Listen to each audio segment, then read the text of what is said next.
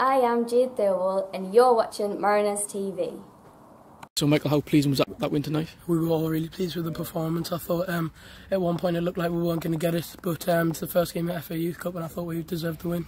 Went 2-0 behind early on, but did you feel that was unlucky? It was a difficult start, and with the penalty incident I thought we were going to be 1-1 straight away. Went and conceded, but the boys had strength and personality and went and got the win. I'm going to say most of this team's been together for over a year now. Does that help with the character of the team? Yeah, it's good. You can feel it in the change room. Everyone's together, and the new boys played really well, settled in quick, so it's good. Obviously, you've gone quite far in this competition last year. You lost to Spennymoor in that one. You're playing in the next round. That's going to be a special one for you. We'll be up for that one. Can do some fitness work between then and now, and we'll be well up for it to get the win.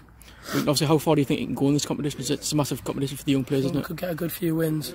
Determination, we could get a good draw away to one of the bigger teams, and we'll enjoy it. On a personal level, how far do you feel you've developed over the last year?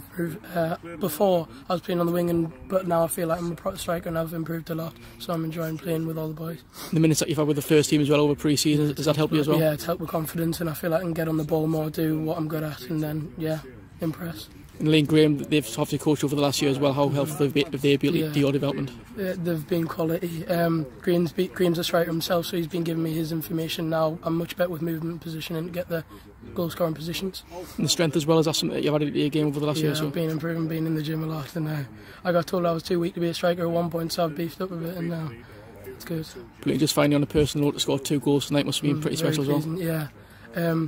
Before the game I was hoping to get a goal, start the season well, but 2's even better.